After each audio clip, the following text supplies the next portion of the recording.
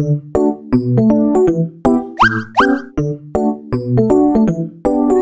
to the vlog!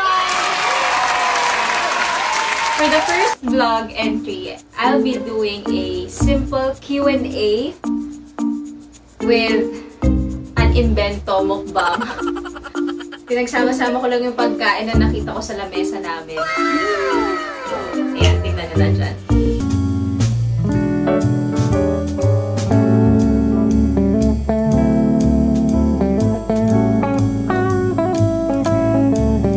Hindi ako ganyan kaunti kumain.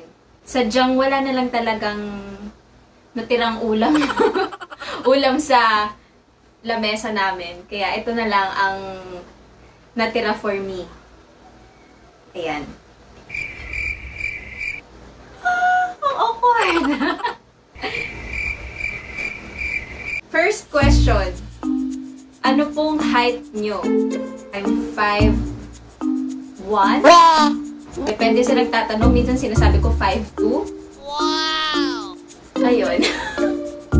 Yay! 5'2". Second question.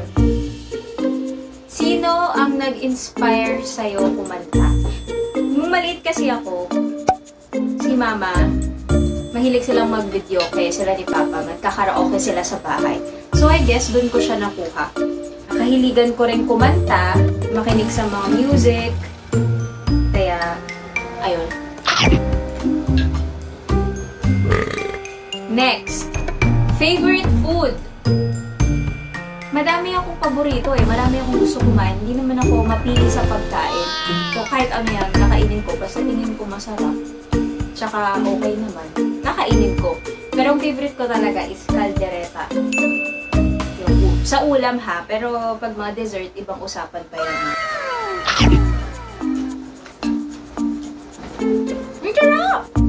Pag nagka-zombie apocalypse, anong equipment ang una mong hahanapin o i-build?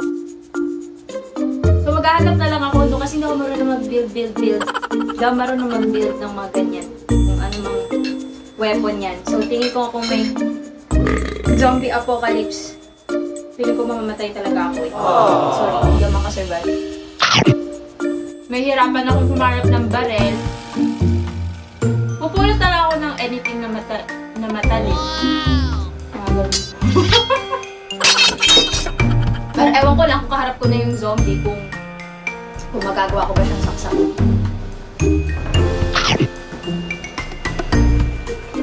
Next question. Hidden talent. Siguro hanapin ko muna. Kasi hidden pa eh. Hinahanap ko na isasabihin ko sa inyo ha.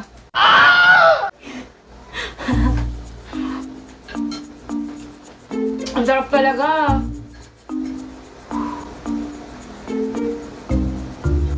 What if hindi ka nag-a-artista ngayon?